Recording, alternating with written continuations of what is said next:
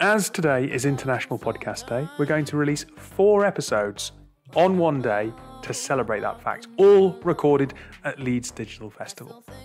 This episode is with Tread CEO Will Smith.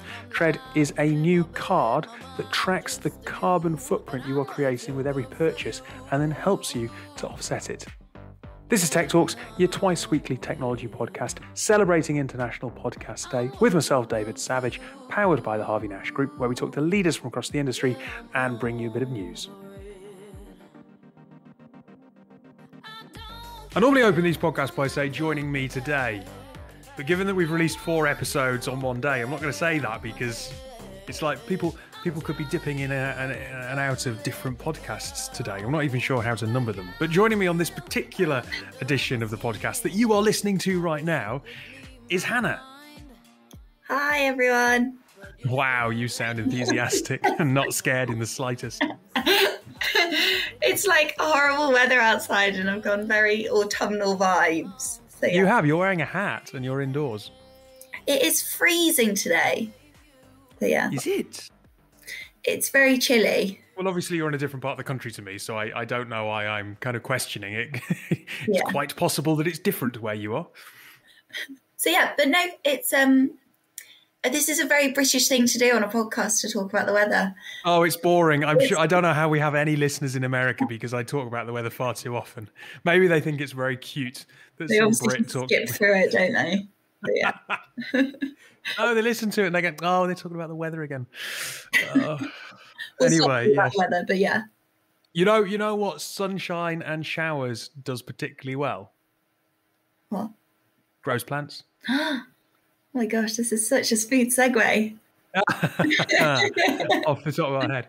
Right, today's or not today's because there's 4 todays, but this edition is all about Tread. Tread are offsetting your spend, looking at the carbon footprint that you leave behind when you purchase things. We'll hand over to Will Smith, who's the co-founder and CEO. He'll explain that far better than I just did. And then myself and Hannah will share some thoughts on it afterwards. So today I'm talking to Will. Will, thanks for giving up some time at the end of your day because it's 20 to 6. It's the graveyard shift. Yeah, on a Thursday, which Thursdays are kind of the new Friday. So this would be when you're kind of out having a nice time. So yeah, no problem. Well, it's great to be here. And your dog, what is your dog's name? So the dog is a golden retriever. She's called Mayo. 10 months old. I love mayonnaise, and so therefore I was like, actually, let's call her that. But yeah, she's 10 months old. She's the office dog. She stays in here all the time. I think she's particularly perturbed by the fact that she's been dragged back into the office a bit. Honestly, we just went for a walk before this. She's lying out, closed her eyes. She's a bit of shut-eye. Yeah, she's great. So it keeps everyone amused at work. A nice smiling, like, if you're stressed at work, there's nothing more stress-free than a dog.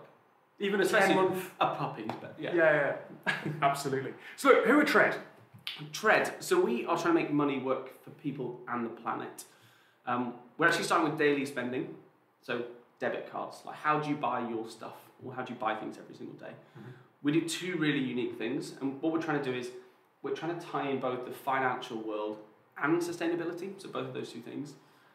What does that actually mean? Is it's a debit card, you use it like a Monzo, a Starling, a Barclays, whatever it is. But we plant trees every time you spend, so we use some of the revenue generated from cards and basically funnel it into reforestation projects. And forgive me, this is a naive question, but there are some debates online where people kind of go, oh, a brand's ethical because it plants trees. Oh, well, planting trees is just kind of sugarcoating, right? It's a really good question. So what most people don't realise is every time you pay for something with a credit card or a debit card, there is basically money transferred in the background to the people who issue the cards, which are people like us. What we're doing is just redistributing that into tree planting. Eventually we want to get to the position where it's not just tree planting, it's solar panels, it's community-based projects, and so whatever you want it to go towards, you can put it towards. And so that's kind of the first thing, just making sure that it's not greenwashing, it is actually just sustainable through and through. The second kind of key thing is that every time you buy something, it has an environmental impact, whether it is coffees, weekly groceries, gym membership, whatever it is. So we've developed some tech to tell you what that impact is. What it means is that every time you buy a Costa coffee or whatever it is, not only do you help reforest the planet, but we can tell you where else you can buy products. We can give you tips and tricks, how to be slightly more sustainable in your purchasing. So how did you come up with this idea? Because it was an idea that you had at university, right? So I met my co-founder, You met your co-founder at university. Right, okay. The idea actually came about, so I was sat in a restaurant, it was up in Glasgow, eating the dinner. I had a Diet Coke, came to the table and had a tiny plastic straw, no bigger than like your finger. And so the person I was with was, why have you got a plastic straw? You know, it has a massive impact on the planet. And that just, you know, had a bit of a discussion around what is worse for the planet in terms of, you know, what was on the table. So it was not just the straw, it was the food. They flew from London to Glasgow that morning because, and that really sparked the debate. It's really easy and people really want to do some. And that proves the point. No, this is good. This is good. Shows the listeners that this is. I don't even know what she's barking at. But yeah, the key thing for us was how do you make it really easy for people to know what they should be focusing on. Yeah. And it's different from everyone. You know, at the time I was getting the train quite a lot because I was going to and from a place of work. Other people, you know, their meat consumption might be more, sometimes it might be cars, and everyone's different. And so that was the whole synthesis of the idea was how do we give that to someone in a really easy format? Then we basically, there's a whole host of iteration about how that would actually work as a product. How do you even start to go about looking at, you know, because people spend money on all sorts of things. So trying to actually measure the environmental impact of all of those transactions can't be an easy job. It's tricky, and there will always be more work to be done. So like, because we are setting the sort of direction for the industry, it gives us the luxury, if it is a luxury, of setting that direction, but also it's not the luxury because we have to set the direction. The way that we actually do it at the moment is you buy something, let's use an example of, you buy something in Tesco's, you buy something at EasyJet, and you buy something at Shell, like petrol. So what we do is, the first thing we do is categorise that. Tesco's is groceries, EasyJet is flights, Shell is petrol. What you can then do from that is, you can put an estimate based on the value of the transaction and where you've bought it.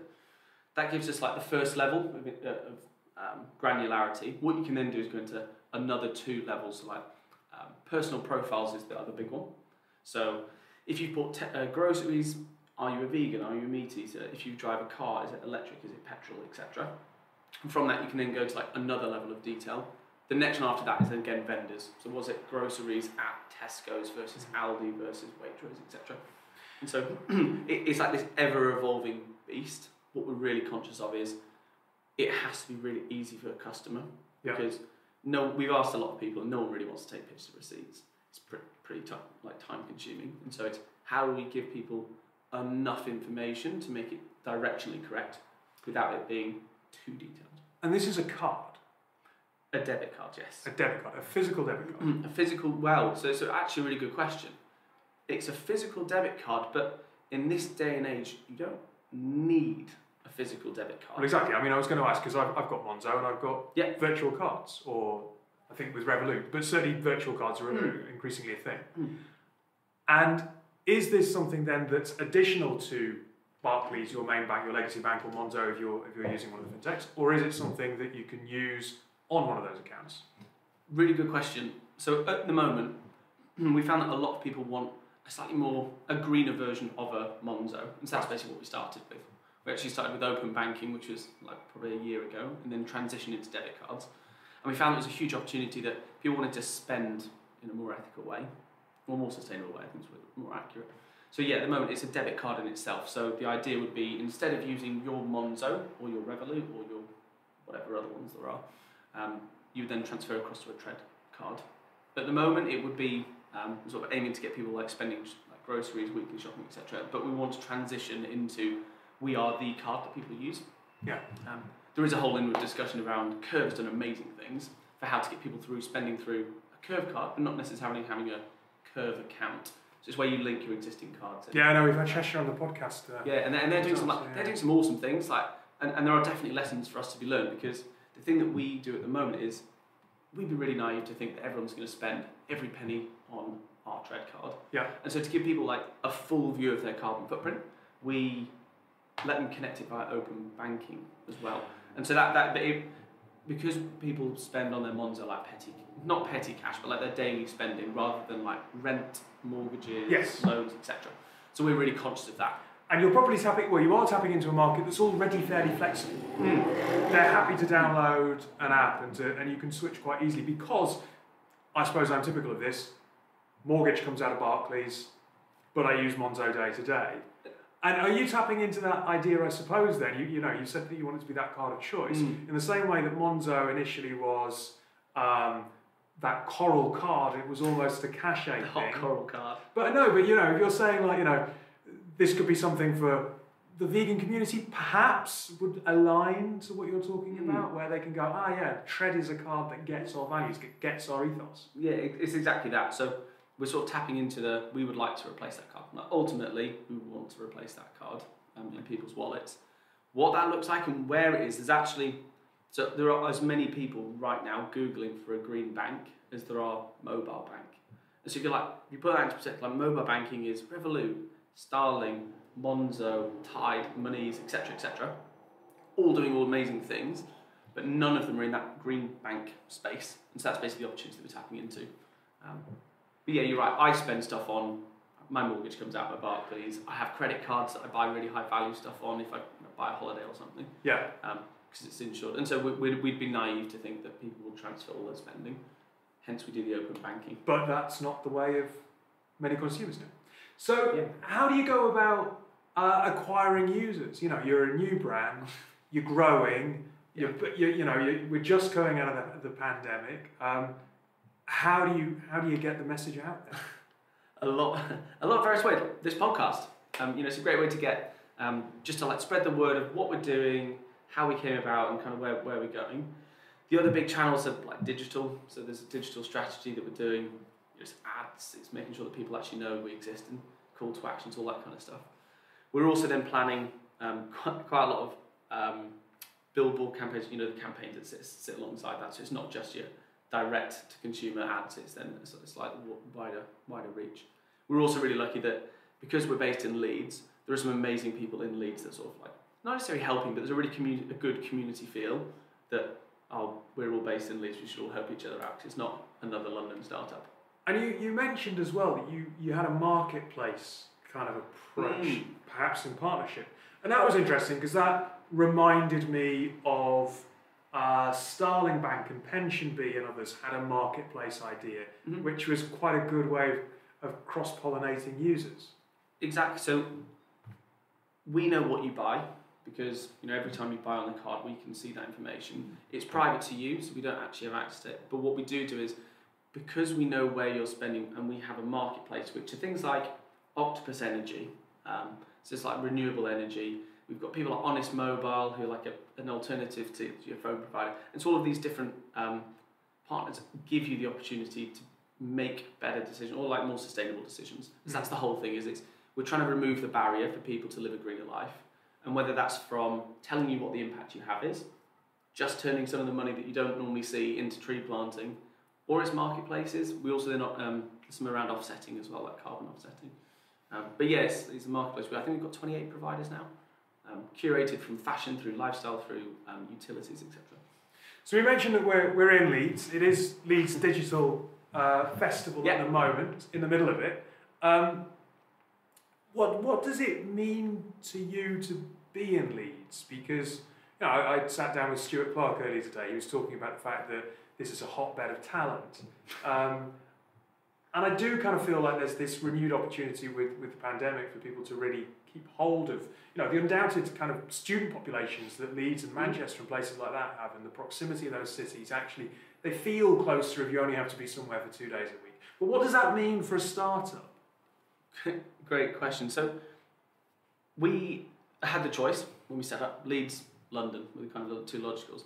I actually grew up in Yorkshire, and we were like, I can have a dog and all this kind of stuff. And I do a lot of outside. And being a proud Yorkshireman, nowhere else will I ever do. So I do a lot, and it's perfect for me. I do a lot of cycling outside of work and stuff like that. And so being close to the Dales is awesome. In terms of like the actual business side of it, there is amazing talent. There are some amazing companies that are relocating here. Skybet's just down the road. Like, it has an amazing culture. It's got like a lot that they can teach us. You've got the Leeds Tech Fest. You've got a load of universities for good talent, and so all the kind of stars are aligning. You just need the right businesses to keep people here.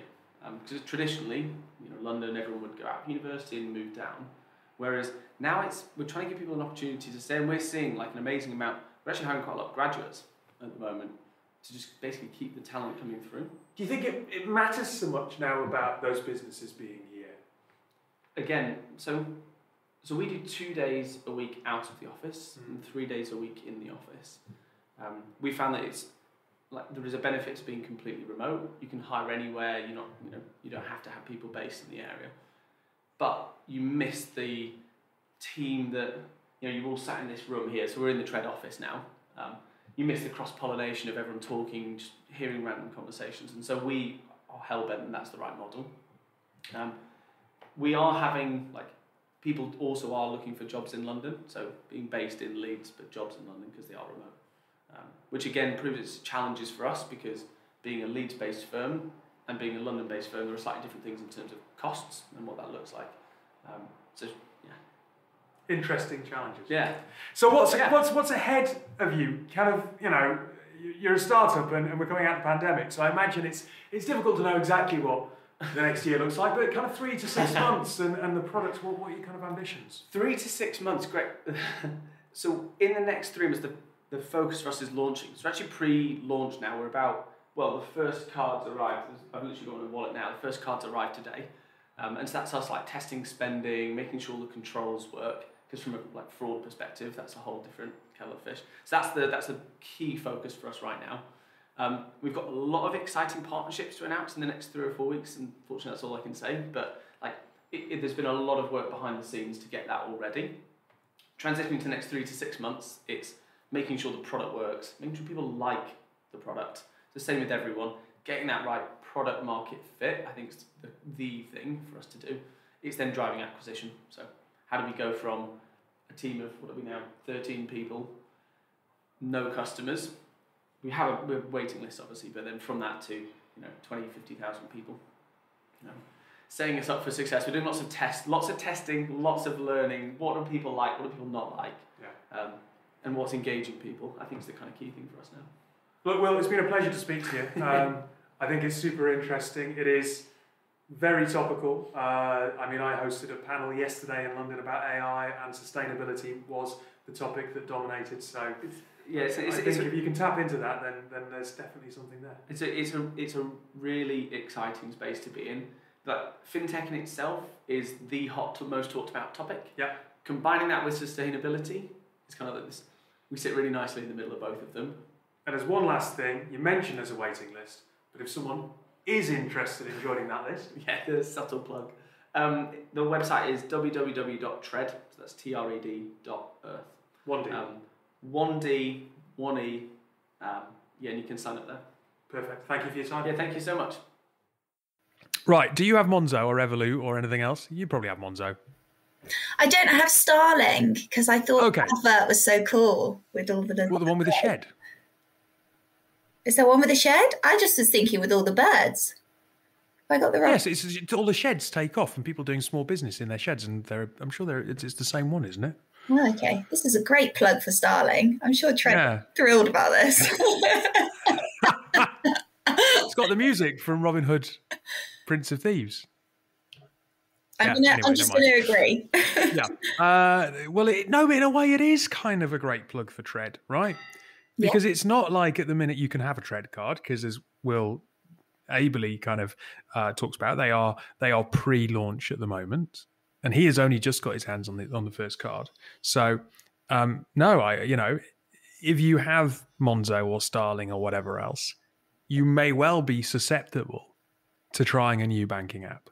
And therefore, actually, you and I are the kind of customers that they probably want to be targeting, rather than someone who's never thought, let's download a banking app and give it a go.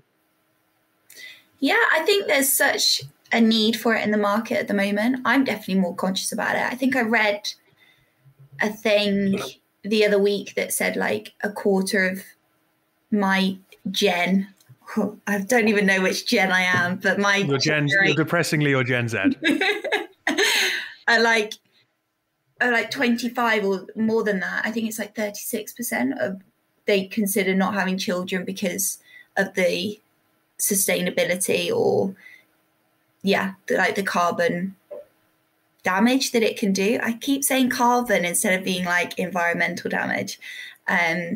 I've seen and read a lot of people who say things like, why would you want to have children into a world where they're going to be fighting over crops and water and stuff? And it's like, well, that's faintly dystopian. Okay, fine.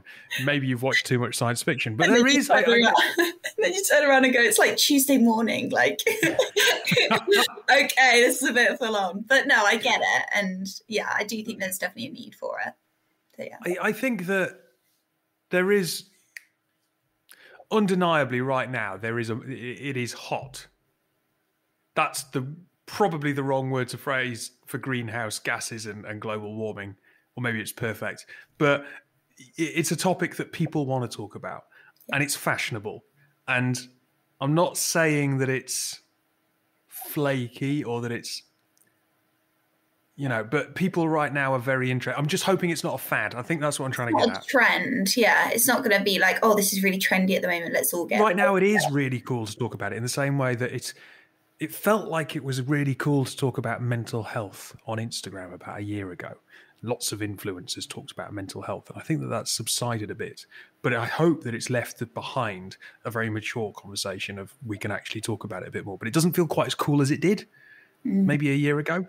It's the legacy, I think, that comes along with talking about really important stuff. I think it's just more people being aware that they really need to have these serious conversations, just the same as you're saying about mental health. Whenever in the episode, though, you mentioned about obviously it being really like the hot topic. The A&I? Yeah. Why? Yeah, it was. Yeah. I was moderating a 40-minute panel, I would say 15 minutes.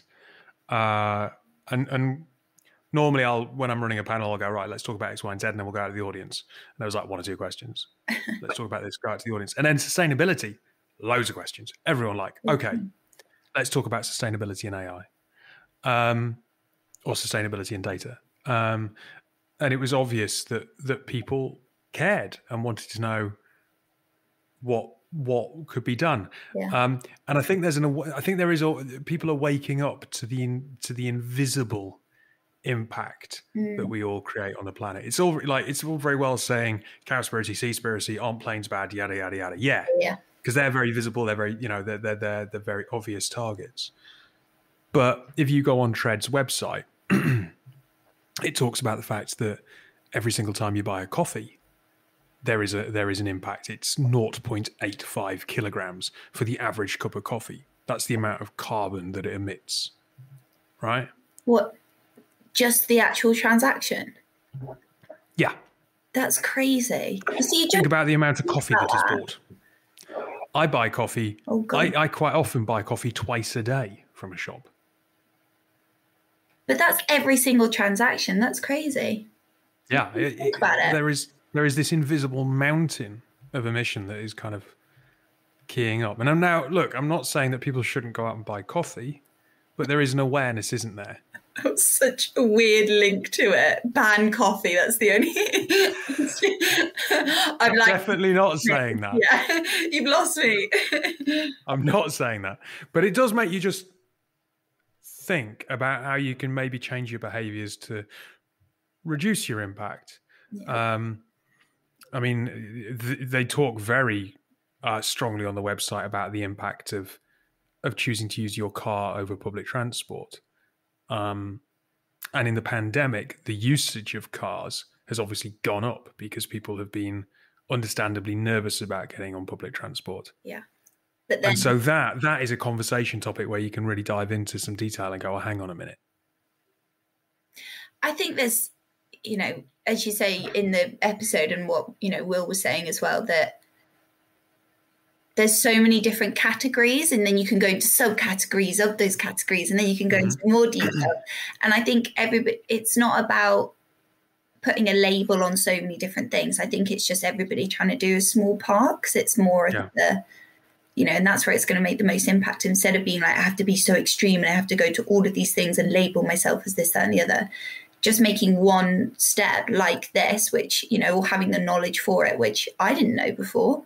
And a lot of other people probably wouldn't have known the impact. It moderates your behaviour, right? You made the really good point. What's the carbon emission of sending out all these cards? It was almost like, well, why do they need to send out cards? And I don't think that's a silly question. But the one thing I do think is that if you're in a shop and you open up your wallet and you see the tread card, it will make you think. It's a reminder, yeah.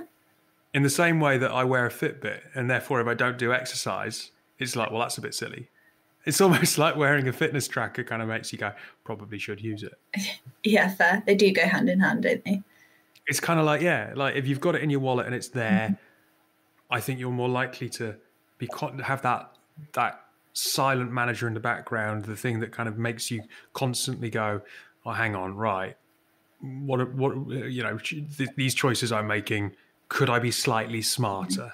Not necessarily overhaul your lifestyle, but just be a little bit more conscious about one or two things that might make a small difference. And if everyone does that, then that can add up to a much bigger, Yeah. We're not going to stop going on holiday and using using planes. Yeah. But we might make small choices that have a big impact. Yeah, I think that way of thinking that it could have a bigger impact of being a constant reminder, I think that's, quite interesting in itself. I think Will might like that idea of being like, every time that you see it, you might take a more conscious or ethical or environmental decision on your purchase of what you're doing. Or I think you might, step onto a bus or might be filling up for fuel, which is a hot topic at the moment. But you might then get your card out and then be like, oh, do I actually need to do this? Or can I walk it? Or can I get the train? Or can I get one of these fancy electric bikes? Or it might be a different way to challenge every decision that you are making in the future. Yeah, absolutely. And I think, now feels like such an opportune moment, doesn't it? Like a lot of people were talking about, are we going to see major changes? Like, are we going to have a green recovery from COVID? And there was that period, wasn't there, where all the planes stopped and carbon emissions dropped. And then dolphins came out of the sea and there was rainbows. But on a serious front, people have gone, oh, but we've lost all of that ground. But I don't think we have. Because what we're now seeing in places like London is they are pushing on with the pedestrianisation of Oxford Street, which has been talked about since the 1980s. And I don't think would have happened without the pandemic. And there are changes that I think we made this big leap forward and then we took quite a few steps backwards, closer to where we were. But in attitude and momentum, perhaps not. I think also the not commercial aspect, but maybe just the change in the consumer knowledge around it. I think that's what's really pushed it forward. I think that people are waking up to more being like, there's a business opportunity here, not just let's do it because it feels good, because that actually, for the decision makers, which unfortunately are the people, that are going to be thinking about the money, how that can impact. So now it goes hand in hand. So there's kind of nothing really stopping. Yeah, and that's a good point. Like whether you like it or not, like people have talked about inclusion and diversity for a very, very long time, but it wasn't until it started to make an impact on business that people started to do stuff. Now that might be cynical, but at the same time, it is a driver for change. And unfortunately, whether you like it or not, most organizations are accountable to shareholders, not to ethical concerns. But if people's habits change and people stop buying from organizations because they don't like what they stand for, or they stop making purchases because they think they're bad for the planet, they stop buying tops that cost £3 and wearing them once and throwing them away, but going to thrift stores or paying a little bit more for quality that'll last, then that'll have an impact on the industry as a whole, and you'll stop seeing as many very cheap bits of clothing that are made without any kind of thought of their kind of wear produced. But that having an impact on the banking and the way that we think about our finances is a completely new way. Oh yeah, totally. Like I think it, it has really started with all the information about clothing, but it moving to finances and tread with along with that is, exciting. Yeah. It's happening. Yeah, exactly. And like Will said, they're in this really sweet spot between fintech and Yeah. and environmental. You thought it was quite interesting what he had to say about Leeds. I just hadn't really thought about it. Him saying about it being an option. It's, you know, whenever he said about you graduate and then you move to London, I was like, yep, that's pretty much just what is the done thing for most graduates, and is pretty much, I don't know, 85% of the people that I know, that's what happened to them. But, you know, them saying that there's so much development and business opportunities in Leeds, it's exciting. Yeah. I mean, I wouldn't disagree with you. Like, I was very much, I'm not Generation Z, as everyone knows. I'm very much in my friendship group all moved to London because it's just what you did and it's where opportunities were. And I quite liked the idea of moving back to Newcastle, but there weren't any employment opportunities for me as far as I could tell. But you're in this interesting place, right? Because you've got a role that is not really tied to any one particular place all of a sudden. Like, you're from Birmingham. Do you want to stay in Birmingham? You could theoretically live anywhere in a 200-mile radius, right? Yeah. Yeah, I think the options there just to be, it's so different. I think with the skills shortages for certain jobs, you literally have to be you can be anywhere. Like, there's no restrictions for that. I don't know. It just depends on why you're motivated to move to a certain place. But, you know, him saying what that, you're looking for. Yeah, like him saying that there's loads of development in Leeds and it's this new space. There's lots of people there and it's exciting. If I was a listener to that, I might be more inclined to go there and to see what opportunities there are. I can see why places like Leeds, and sorry to say this, Leeds, because it's a Yorkshire rival, but Sheffield are getting a lot of attention right now because they're cities that have a lot to offer in terms of culture, and they give you the, they've got bars, they've got restaurants, they've got nightlife, but very quickly you are into staggeringly beautiful surroundings in a way that you don't get necessarily in Manchester or Birmingham or London. And Manchester's quite a lot bigger. No, they're bigger cities. They take longer to get in and out of. Yes, but I found out the other day about Birmingham. We have more parks than Paris. No, I'm aware. How you cool have lots of that? Canals and waterways. Like, yes. Great.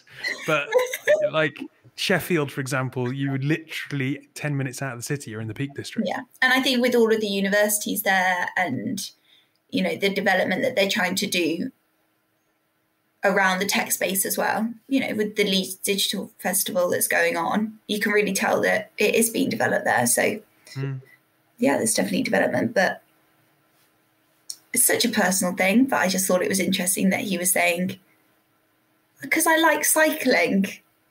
And I was like, it has really changed in the way of why people are starting businesses where they are, or, you know, they've chosen a location where they are. I like cycling and I like it here. And he was like, oh, fair enough. It wasn't like I have to be in London to be successful. So just kind of being the done thing. So, yeah. Super interesting.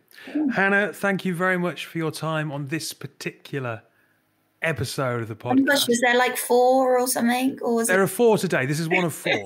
So equally, because it is International Podcast Day, let us not forget. Oh my gosh, is it? I wonder who told me that.